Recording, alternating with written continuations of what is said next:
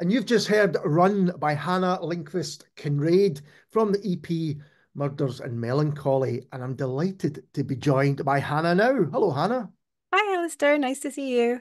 Lovely to see you. And thank you so much for taking the time to talk to me, coming all the way from Sweden this morning. Yes, very exotic.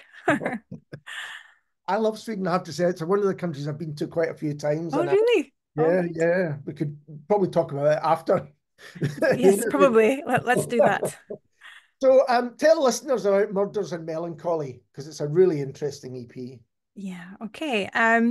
Well, the name is quite self-explanatory, I would say. It's about murders and it's about melancholy. And I've nicknamed it musical genealogy because it's about my family history, or at least parts of it are about my family history, and some of them are fabricated.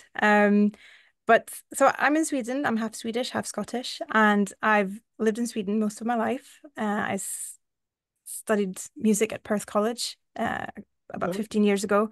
So I spent some years in Scotland, and I haven't really known very much about my family history since I'm here, and I'm born quite a lot later than everyone else in my family.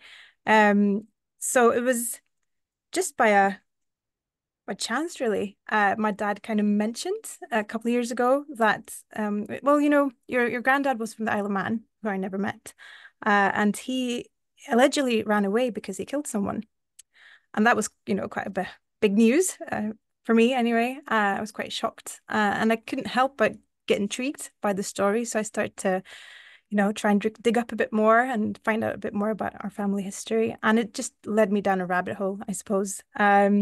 So I started writing some songs about it. I just needed to get it out of my system, I suppose, get it down somehow. And I started writing songs, and I thought, okay, how can I get this, into an EP or get it recorded? And I started looking at different grants and stuff like that.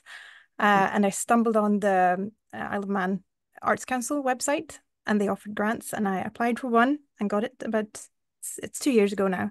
Mhm. So the EP was, the working name, the working title was Murders and Melancholy, and that was the whole point of it, to focus on these stories. And I spent a bit more time writing the songs after that.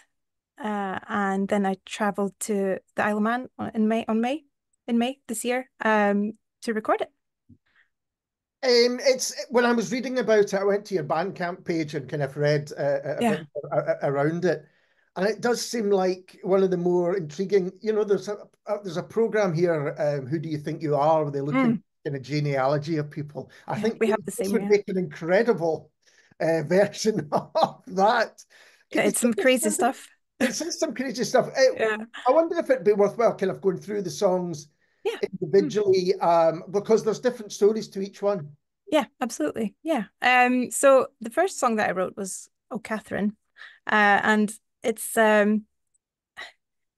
by chance again, I stumbled upon a story about a woman called Catherine Kinrade, that who lived in Isle of Man, and she was the last woman on Isle of Man to receive the capital punishment in 1823 because she killed her sister and her unborn baby together with the sister's husband because they wanted to be together, and that was, such a twisted story, really dark. Mhm. And they portrayed her in the documents that I found. They portrayed her as very special, like a strangely attractive and really uneducated, but still really charming. And I think the priest that um, came to her when she was waiting for her punishment kind of developed some emotions for her in some way.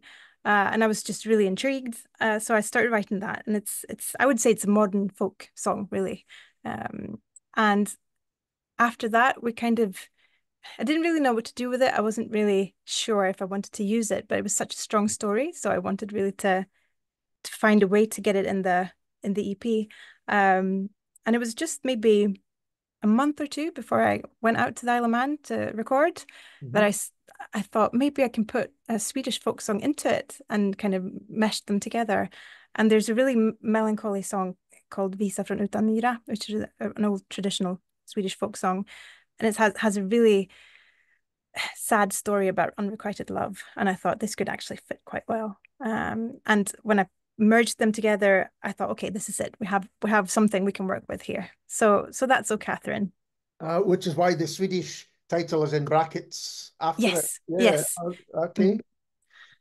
And what about the others? I mean, already we're touching on to some incredible stories here. I mean, Yeah. Well, Run that you heard just before we started chatting, that's actually about the women that were left behind. So when my grandfather ran away in the 1920s, he never returned to the Isle of Man. So he never met his parents again. He never met his mother again. And I kind of wrote it in the sense of what it would be like to be her. You know, he vanished from one day to the next and she didn't know what happened to him. And um, she was apparently, she struggled with mental health problems. She was institutionalized, but she was a magnificent piano player. And I don't know very much about her, but apparently she was, quite a special lady. So it's written out of her perspective, I'd say, what it's like to be the one that's left behind. and you have I think the longest track on the EP is it again? Is it two songs together?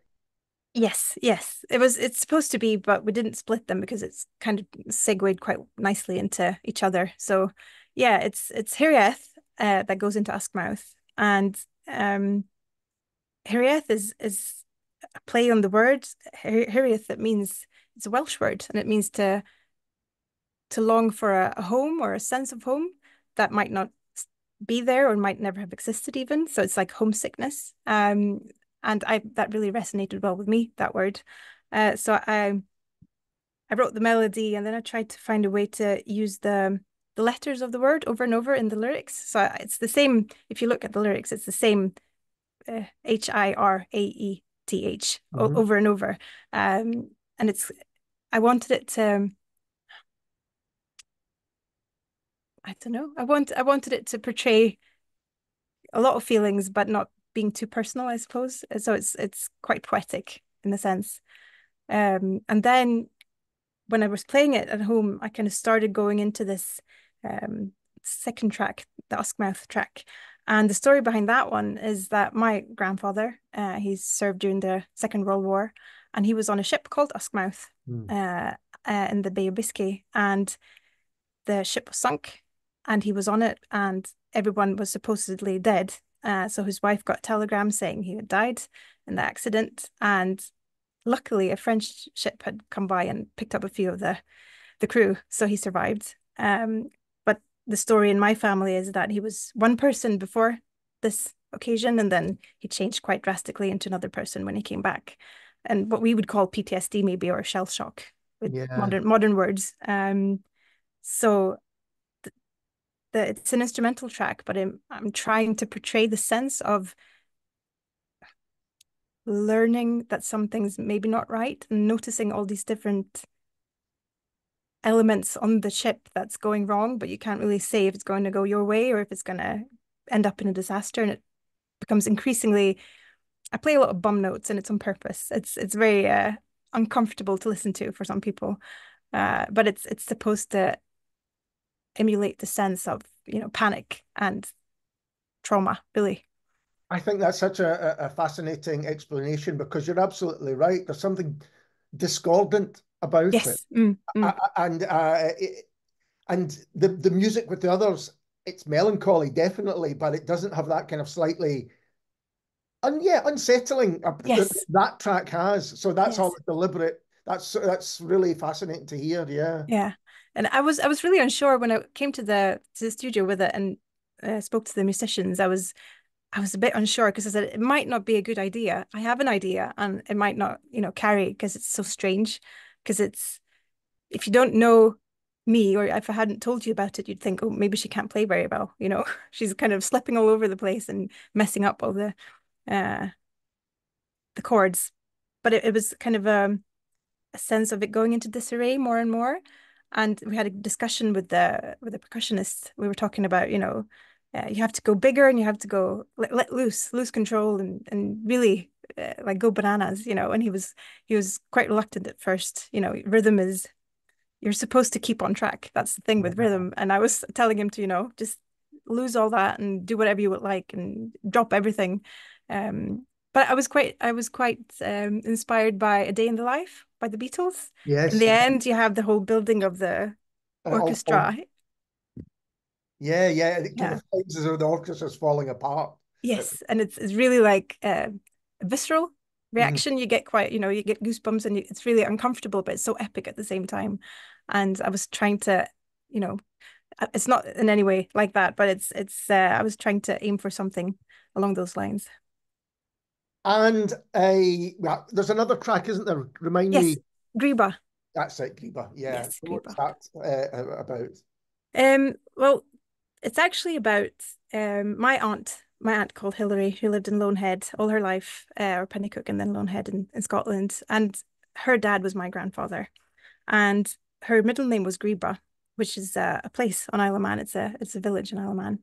And she was very, very proud to have a Manx heritage, and she spoke about it a lot. And she was the one, she was quite a bit older than my dad, so she had the nice dad in the before pre-war dad, and then my father had a different experience with his father. um and she passed away a few years ago, and she was one of the people that was really she really made sure that I was part of the family, even though I was so far away. And it felt like a lot of the stuff that she went through and a lot of the things that she was, I wanted to eternalize it somehow. It's an ode to her, I'd say.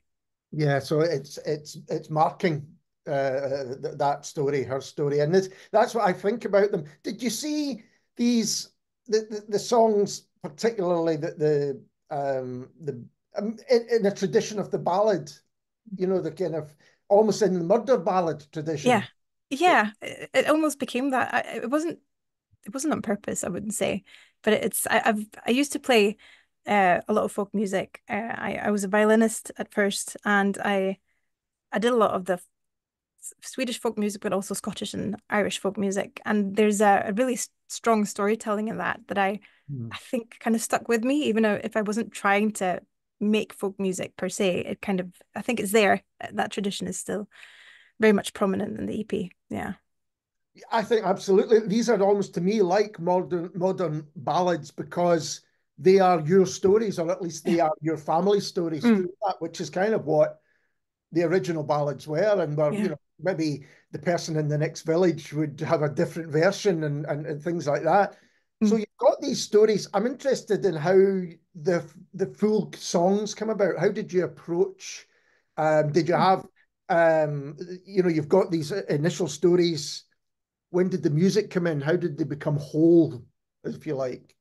Um, well, I had lots of rough ideas, and I sent demos out to the studio, to Ballagroove Studio, where I was recording the EP, because we never met before. So it was just like we had 4.5 days that were going to be intense work days. So we had a lot of correspondence before that, and I sent them the demos and said, "This is, what I'm thinking," and I have some references, like reference musics, tracks and stuff.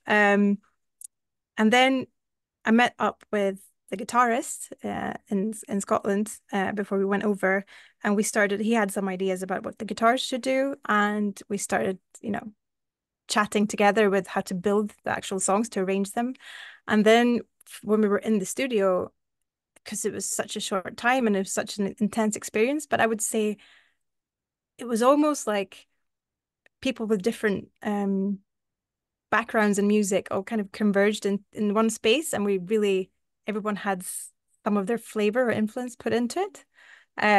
So I couldn't have imagined it would end up sounding the way it did, because it just happened in the studio. I would say a lot of creative conversation just taking place, and lots of ideas being thrown around and trying things, and most of them actually stuck.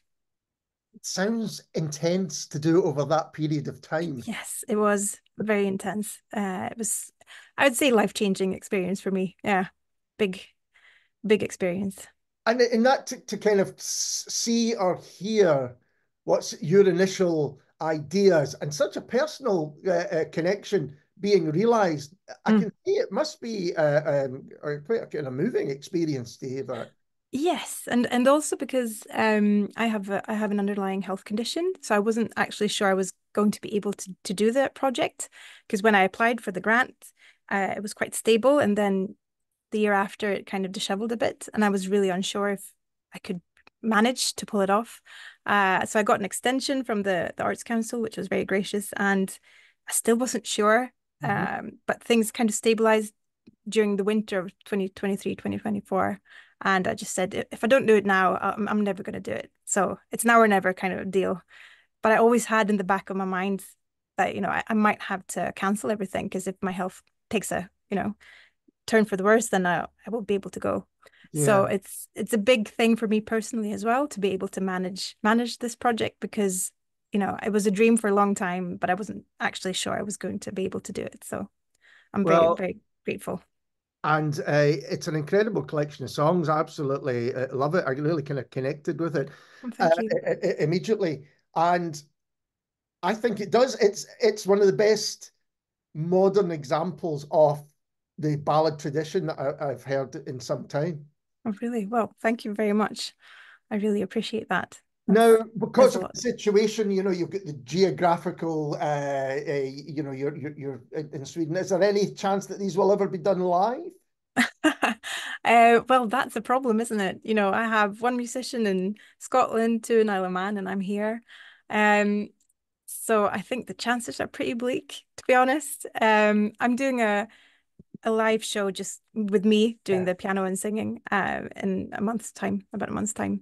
And that's the only live performance I have that's planned anyway. It would be lovely to do it live. I think that's says quite a lot about my personal story as well. Yeah. Through the years that musically I've had a lot of connections in the UK or in Scotland, and I've been here, and it's been hard to find people here to play with and resonate with. So it's the same this time around that I've had, really good connections with people that are quite far away, which is lovely, but also a bit sad. Yeah. Mm. Which kind of, in a strange way, fits the tone of the whole EP. Yes, very much. The I melancholy of it. yes, I usually say I'm not so much the murder part yet, but I'm a lot of the melancholy. So, I mean, to me, it's got a one-off special Celtic Connections event written all mm. over it. I think it would tick all of their boxes. Oh But yeah, oh lovely. Yeah, and we'll see. it's interesting as well that that I just finished recording a podcast which is set just after the Second World War. It's about a novel, sorry, set just after the Second World War in Mm, mm. Jersey. So you've got that small island thing. And I guess the Isle of Man is similar in that a lot of people, it's a small enough community and it's an isolated enough community that people know the stories and they maybe don't forget, and all of these things. Is that what you found? Well, I was quite nervous to begin with, Mm, just going there because I'm the first one in my family to go there. My father never went, right. and I didn't know what to expect at all, and I was a bit apprehensive. But really, it was just a lovely experience. Everyone was so nice and kind, and no one. I did a couple of interviews when I was before I went there, and also on the island, and they didn't focus on that at all. It was more about the music and coming back. That was the main theme, I think. So I wish I'd known a bit more about the history. It would be lovely to see, if people remembered, but I think most of those people are gone now because Yeah. if this happened in the 1920s, I mean, it's 100 years ago since my grandfather left the Isle of Man, and the people that remember that story might not still be here, So, Yeah. And that kind of allows, I guess, for you to interpret it instead of having someone says, I was there. I yes. know because I was there. You've got Mm. your own kind of scope to interpret it in your own way. Yes. Yes, I'd say very much so. I mean, this is my idea of what happened and what it felt like. And it might just be completely wrong, but this is my version, which is, a ballad again, as you said before. You put together a story and you make it into your own thing, even though there's obviously elements of what's true and historical. It's still my story. So, Yeah. mm. Hannah, thank you so much for taking the time to talk to me. It's been an absolute pleasure. And as I've said to you before, I absolutely adore the EP. I think it's great. Thank you so much, Alistair. It was lovely talking to you. And this is Hannah Lindqvist Kinrade and Oh Catherine. And I'm going to ask you to give us the Swedish version as well. Visa från utan myra. Thank you.